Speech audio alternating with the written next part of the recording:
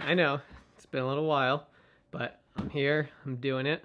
Finally gonna finish the series and show off the final build. If you're new here, which probably are, then welcome.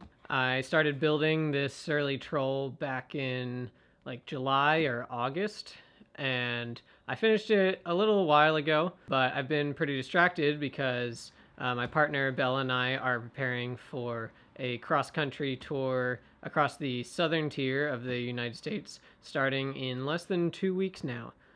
So if you want some more in-depth coverage of this build, go ahead and check back on my channel. And if you want to follow our adventures while we're on the road on the tour, consider subscribing. I'll definitely be posting more about that here. Or you can follow us on Instagram at Resilience Revolutions. But yeah, so jumping into it, I'm going to divide this video into 7 sections, starting with kind of the identity of the bike. From there, going into the frame, why I chose it, what I like about it, the wheels and brakes, drivetrain, the connection points, meaning where my body's connected to the bike, so the handlebars, the seat, and the pedals, then other add-ons, and then finally bags and accessories. So with that, let's get into it. Okay, so starting off with kind of the identity of the bike, you know, what kind of bike is this? So obviously you can tell by the title of this video that it's a touring bike. That's what I built it for the upcoming trip. But the thinking goes a little beyond that. So in general, what I was going for is an all-purpose bike. So riding on road, gravel, a little bit of mountain, but something that can later evolve into more of a commuter bike or more of a full-on hardtail mountain bike, or even an e-bike if I wanted to. And so that really brings us into the next section, which is the frame. Looking at the frame, you can tell it kind of has a classic, more relaxed mountain bike geometry. And a big factor that swayed me towards this frame is that you can run rim or disc brakes on it. But what really makes this bike so fit for touring is that it has tons of braze-ons. If you don't know what braze-ons are, they're basically any of the little bits on the frame that aren't part of the core structure that have been added on later. So places where you can screw in bolts or where you can run cables and things like that. So yeah, all in all, I bought this frame because it is kind of a do-it-all frame. So moving on to the wheels and brakes then, I selected the wheels kind of with the same mindset that I wanted something that was versatile and would be able to evolve as the bike itself evolved. So for me, that meant something that I could run rim brakes on right now, but down the line if I wanted to switch over to disc brakes. And this isn't a super easy thing to find, but fortunately I was able to find someone on eBay who built the wheels themselves and built them with rim brake style rims and disc style hubs. And these are 26-inch rims. And then on those rims, I have a pair of new Marathon Plus touring tires. They're 26 by 2-inch. So these tires are nice for, you know, cruising, pretty good on the road, but also have some tread for more off-roading type stuff. They also have extra thick walls, which make them more puncture resistant. All right, so then moving on to the rim brakes. If you've watched the series, then you'll already know how much of a pain in the butt these brakes ended up being. I bought Shimano Dior V-brakes, and they're nice brakes, all metal. The only issue is something with the inside of them. They don't fit quite right on the brake bosses of this bike. I ended up having to grind off some metal to get them to fit properly, which probably wasn't the best course of action, but now that they're on there, they work well and I'm pretty happy with them. As for the brake levers, I just went with some old plastic brake levers that I had on the old bike. All right, so moving on to the drivetrain. Most of these parts came off my old bike. I've been using them for a while and have been really enjoying them. I've got 3 speeds in the front on the crankset and 9 speeds in the back. I've got a nice really low gear for going up hills, and I've still got a pretty good high gear for going down. If you're into gear ratios at all, which is probably not many of you, the cassette in the back goes 12 to 34. And the chain rings in the front go 22 on the low end to 44 on the high end. Other than that, the crankset is going into a GXP style bottom bracket. All right, so now for the connection points, starting with the seat. Again, this is a seat that came off my old bike and I've been using for a while. Figured if it ain't broke, don't fix it. And then for the pedals, I've got hybrid style pedals. They're metal on one side, just flat shoes, and on the other side have SPD clips. All right, and then the handlebars. This is probably my favorite and most personalized part of the bike, and also the one that will make the most people cringe, I think. I've got butterfly or trekking style handlebars. I was using those forever on my old bike. Really like those. Lots of nice hand positions. I've got the brakes at the wide parts. I find this is kind of my go-to position, so that's where I put the brakes. But riding it around a bunch, I was kind of finding that there was a little bit missing for a touring setup. I didn't have a great, more relaxed low position to go into. So I started to look for other types of handlebars, and I was getting ready to drop some money on other handlebars, and I decided that these bar ends that are on there, they were only 20 some bucks, and I thought they just might do the trick. And I figured it was better to at least try those out before going ahead and dropping $100 on new handlebars. So I threw them on there, and it is wonderful. I know it looks ridiculous, but it's great. If I go all the way back on the handlebars, that's a really nice upright position, not too windy, nice sunny day. I just want to like relax and cruise around or kind of stretch my back out. That one's great. And then, as I said, going to the wide position, that's kind of the go-to, especially when I'm in traffic or need to maneuver well. That nice wide position is good and will also be good for more off-road terrain.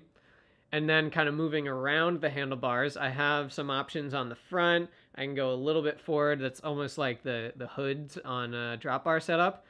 And then finally, I can put my hands all the way out on the bar ends, and I can rest my forearms on the rest of the handlebars, and it's like an aero bike, and it's wonderful. I can get down in that position and totally rest my arms and be nice and low so that the wind's going over my head. So really happy with that setup. Let me know in the comments what you think of that. Is it unique? Would you ride on it? Or do you think it's totally ridiculous and you'd never use them? Okay, so then lastly for the handlebars, just kind of moving inward towards the steer tube and the stem. As for the stem, this wasn't too particular of a choice. I had a little bit of a longer stem on there, and I was able to pick up a used kind of shorter one from a bike shop just to experiment with, and I ended up going with the shorter one. It just felt a little better, especially now that I have that reached out arrow position. And then as for the steer tube, if you watch the previous videos, you'll notice that I didn't post any video of how to cut the steer tube or how to measure the length and cut it. So I will drop a link to a video on how to do that in the description if you're curious. Okay, so moving along to the add-ons, starting with the fenders. These are some SKS plastic fenders. These have been great. I was a little worried when I was setting them up that the amount of clearance that the frame has for the wheels would be an issue, since if you mount the fenders directly onto the frame as is, there's just so much space between them and the wheels. But fortunately, I was able to come up with a pretty easy solution for this. I just went to the hardware store and found a piece of metal that already had a hole in each end, and I cut it in half and added 2 holes. This way I was able to use that to extend the fender mounting closer to the wheel.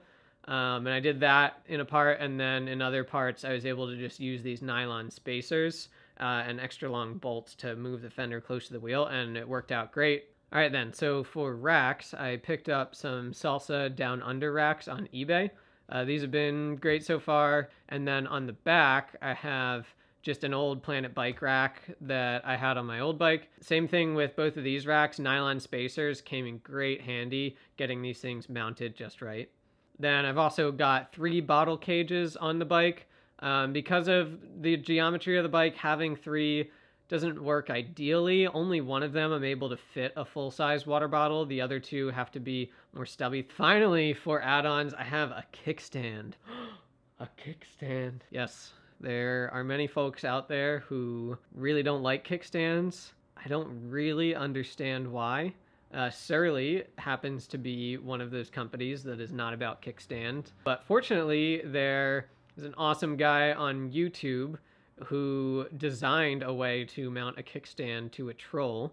link for that kickstand video down in the description. Finally, bags and all other accessories that I have on the bike. For the main bags that I'm loading everything in, on the back, I've got 2 Ortlieb back roller City. They're just dry bag panniers, lots of space in there. And then on the front, I have 2 used Axiom panniers that I was able to pick up on eBay. Other than that, on the top of the rear rack, I have kind of a regular roll top dry bag that I'll be strapping on. And then other smaller bags on the bike, I've got a nice handlebar bag that I picked up used on eBay. And then also on the handlebars, you probably noticed the accessory mount I have on there. It keeps all of my hand positions free, which is really nice. It also importantly lifts the accessories above where the handlebar bag sits, and then it keeps everything mounted straight in front of me. And so on that accessory mount, I have a life-proof mount that is a really nice setup to have my phone there. And then in the middle, I have a wireless cycling computer. That way I can get like speed and distance information without having to drain my phone battery all the time. And the last bag that you'll notice on the bike is basically my repair kit. Oh yeah, almost forgot to mention a couple things that aren't on the bike right now. So I've got a bell and then lights. I've got this nice headlight, has worked pretty well, USB charging, and then this red tail light. All right, well, there you have it. Thank you for watching the video. Thanks for joining the series. If you appreciate the videos I've been putting out, drop a like, a comment, subscribe, anything like that. It really helps the video get in front of more people and just lets me know that you're enjoying it. If you've got any further questions about the build, about the choices I make, or want to rip on me for some of the choices I make, leave them down in the comments. I'm happy to discuss. Also, if you're interested in some of the other equipment that we're bringing, like camping gear, stay tuned for that. I'll try to make a video about that while we're on the road. See you out there.